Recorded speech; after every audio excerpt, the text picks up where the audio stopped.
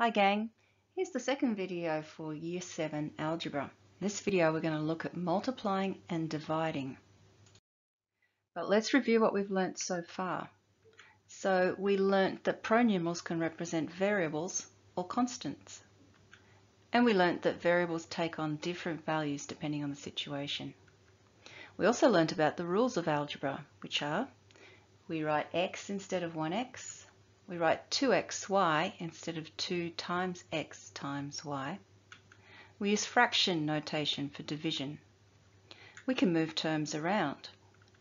And when we multiply a pronumeral by a number, the number goes first.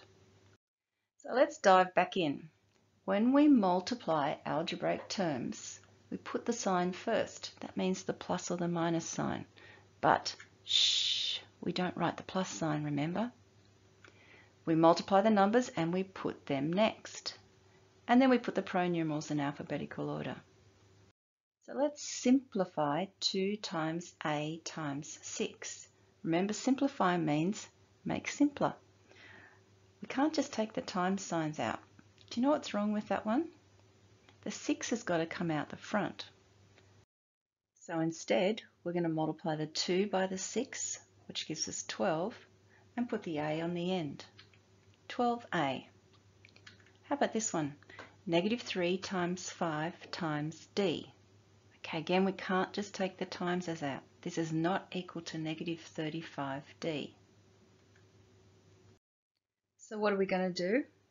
I'm going to put the negative out the front and then multiply 3 by 5, which is 15, and then put the pronumeral on the end. Negative 15d.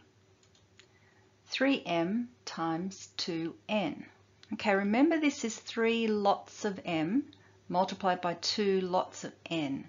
So it's okay to do 3 times 2, which is 6. And then I'm going to have mn on the end. Now this one here's got some brackets in it, but they're only being used to group the negative with the 3. So we can do this question. This is a negative multiplied by a positive, which is a negative. Then I'm going to do 3 times 4 is 12, and then I'm going to put the pronumeral on the end. Negative 2x multiplied by negative 8y. Okay, let's do the signs first. Negative times a negative is a positive, so I'm not going to write that. 2 times 8 is 16. X times y is xy. Now we're being asked to simplify fully. What do you think that means? Well, look at that expression there. We could simplify this by taking out this times sign. That's a simpler version. But I can do more, can't I? I could take out this times and this times. So remember, I need to multiply these numbers. So in simplest form, it's going to be 8bc. How about this one? Well, I could just take out the timeses. But is that the best way to write that? We should write it in alphabetical order. C, D, E. 3m times 2n times negative 5p. Let's start with the sign. Negative times a positive is a negative. 5 2's are 10 times 3 is 30. And then our pronumerals are already in alphabetical order. How about this one? 4m times m. So we could just take out the times sign and we'd get 4mm. But there's a better way to write that. Do you know what it is? Remember how 3 times 3 can be written as 3 squared? Well, m times m can be written as m squared.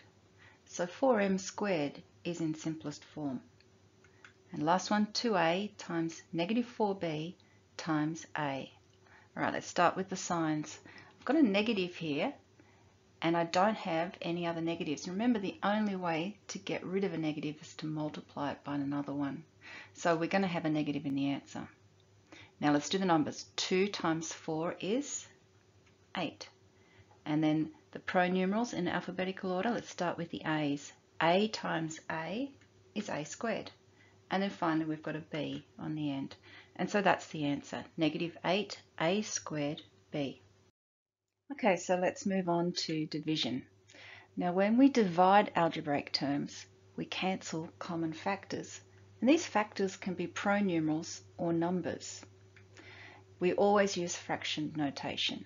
So let's have a look at this one. 12x divided by x, we're going to write it like this. Now we can see a common factor there of x, so we can cancel that out. And our answer is going to be 12. How about this one? 12x divided by 6x. Let's write it in fraction notation. So I can see the common factor of x, so we can cancel that out. And I've also got a common factor of 6. 6 into 6 goes once, 6 into 12 goes twice.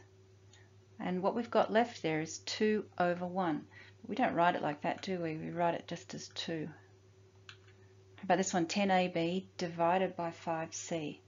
Okay, into fraction notation, I've got 10ab over 5c, and the only thing that cancels here is the 5. 5 goes into 5 once and goes into 10 twice. And so our answer is 2ab over c. Now this is one instance where it's much better to write it in fraction notation, because whilst it might look easy to do it when it's in this form, you may not pick up that the c is actually on the denominator. Okay, how about this one? 6xy squared divided by 3xy. Into fraction notation, the x's are going to cancel, and 3 goes into 6 twice. Now what do you think about this y squared divided by y? Y squared is y times y. So if I divide by y, then one of those is going to cancel. So I'm actually going to end up just with a y left up on top. So our answer will be 2y. Okay, last one. Negative 5ab divided by negative 10a into fraction form. Okay, the a's cancel.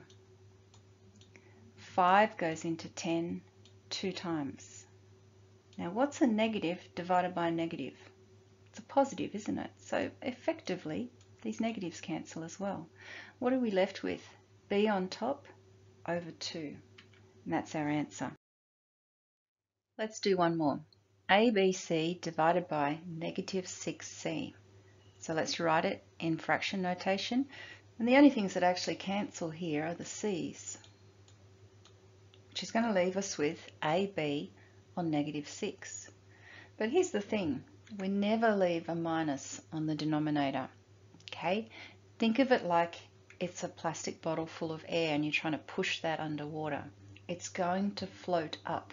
And we've got two choices. We can either put the minus in front of the fraction, or we can put it on the top of the fraction. Okay, so let's put it all together. What happens if we've got times and divide together in a question? Well, we're just going to follow our order of operations, which says that we do division and multiplication in order from left to right. So let's simplify. 3x times 2x divides 6. So we'll do the first bit. 3x times 2x is 6x squared. And I've already turned it over into fraction notation. What cancels? The 6's. Answer, x squared. So now it's time to practice. Press pause on the video and have a go at these 4 questions. Okay, so let's have a look at the first one. So we're going to do the division and multiplication in order. So we're going to start with doing 2x divided by x. So we can see there that the x's are going to cancel, and I'm going to be left with 2 times 4, which is 8y. Okay, how about this one here? So I'm going to do multiplication first. That's going to give me 10 ABC divided by 10. And I can see that the 10's are going to cancel. So the answer is ABC. Okay, the third question. So we've got the division here of 2 bracketed terms. So this one's going to go on the numerator and this one's going to go on the denominator. I'm going to tidy this one up first. So I've got a negative times a negative, which is a positive, which we don't write. 4 times 2, which is 8x. So I've got 8x over negative 24 mn. And the only thing that's going to cancel here is the 8. 8's going to go into 24 3 times, which leaves me with x divided by negative 3 mn. And remember, the negative sign has to float up. last one. So here I'm going to multiply 2a squared by b and then multiply it by 4c, and then I'm going to put this 8b squared on the denominator. So let's do this here. We've got 2 4s are 8, a squared b c. Alright, we've got a bit of cancelling we can do here. The 8's cancel, and this b here will go into one of the b's on the denominator. Alright, what's left? We've got a squared c on top and b on the bottom, and that's our answer. And that's it for this lesson. In the next lesson, we're going to learn about adding and subtracting like terms.